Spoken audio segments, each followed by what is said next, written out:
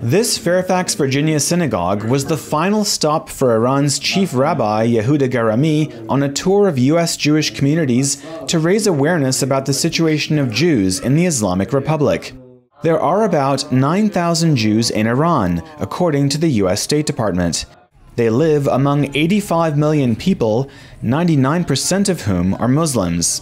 Gerami said that in recent years, his community has had some successes, like persuading Iranian authorities to let Jewish schools close on Saturdays for the Sabbath, the Jewish day of rest.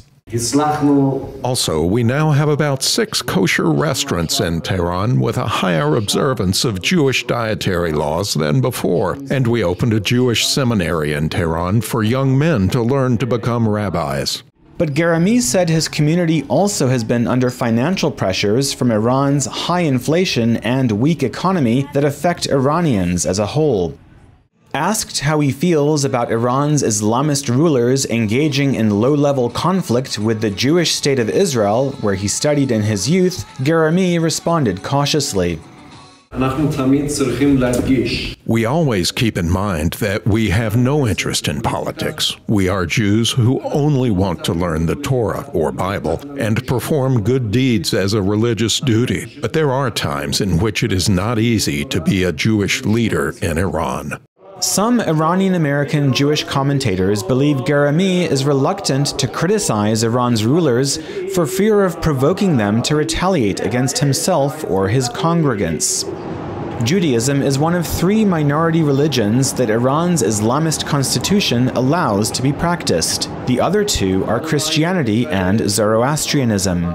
But Iranian law bars Jews and other recognized minorities from serving in the judiciary and security services. It also threatens Jews with prison for visiting Israel, a country Iran repeatedly has said should be destroyed.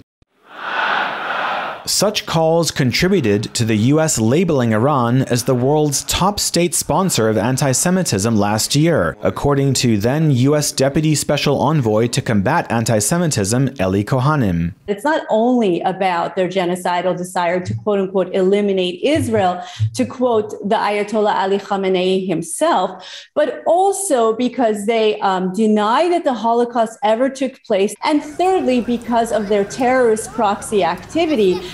Whether it's funding and training Hamas in Gaza, Hezbollah in Lebanon, Palestinian Islamic Jihad, and even the Houthis in Yemen.